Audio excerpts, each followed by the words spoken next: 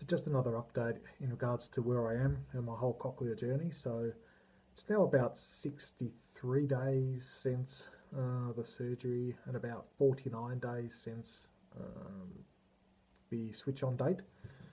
Um, so continuing to make really good progress. I think things are sort of tapering out a little bit at this stage, but I can certainly still see that there's been good progress which is being made. Um, So the biggest thing so far has been speech training for myself. I've done that a number of ways. What I'm currently doing at the moment is I've downloaded a copy of an audio book of Stephen King's It. Anyone who's read the book knows that it's a fairly thick book. I think the printed version was something around about 15 or so 100 pages, so it's a fairly lengthy book. Um, the actual audio book itself goes for something around a vicinity of about 40 or so hours, so there's quite a bit of dialogue there. So I've been listening to that on the train trip to and from work, just via headphones or whatnot. And while I've been listening to that through the implant alone, I've been following along with the actual printed version of the book. So that's all been going really well.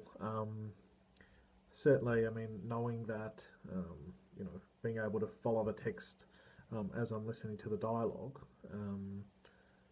I'm definitely, hearing, the words that I'm supposed to be hearing. I've been testing myself a little bit by looking away from the book. Um, if if the dialogue is not too fast and not too expressive, I can generally follow along with it. Um, I am still sort of getting a little bit lost somewhat. Maybe picking out, you know, one in perhaps, 3 words or so. Um, but look, I mean, it's definitely not a place that I thought I'd be. Um, you know, Somewhere between 2 and 3 months since switch on, actually having some sort of speech understanding on that side. So that's been really good. Um, in terms of environmental sounds, a lot of the sounds that I heard at first, beeping of microwaves, indicators of the cars, that type of thing. I mean, I'm still hearing them.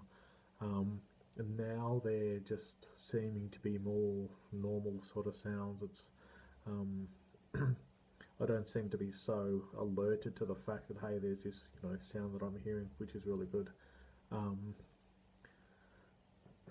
Definitely, when I'm hearing people speaking, I'm picking up a lot of the sharper sounds in what they're saying. Um, and I sort of test myself a little bit by you know, turning off the hearing aid or turning off the implant one at a time to sort of see what the difference is that I'm getting from the hearing aid versus from the implant itself. So I'm at a point now that if I don't have the implant on or with the sound processor on, I definitely miss it. So that's great. I think I'm acclimatizing to everything with having the speech processor and having the cochlear implant really well. Um, Definitely have no um, you know second thoughts or doubts or I think this is probably one of the best decisions that I made, and I can't believe it actually took me this long um, to actually come to this decision. But anyway, um, so that's about it for now. I've got another mapping session early May, and then it'll be another month before the one after that. So I've got a few things I want to talk to the audiologist about,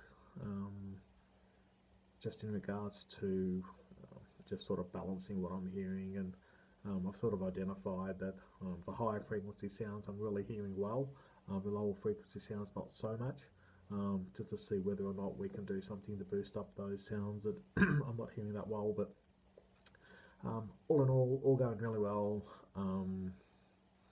Still, ecstatic, about learning all these new things that I'm hearing. I mean, every day I think there's something new that I pick up that I couldn't hear before. So really happy.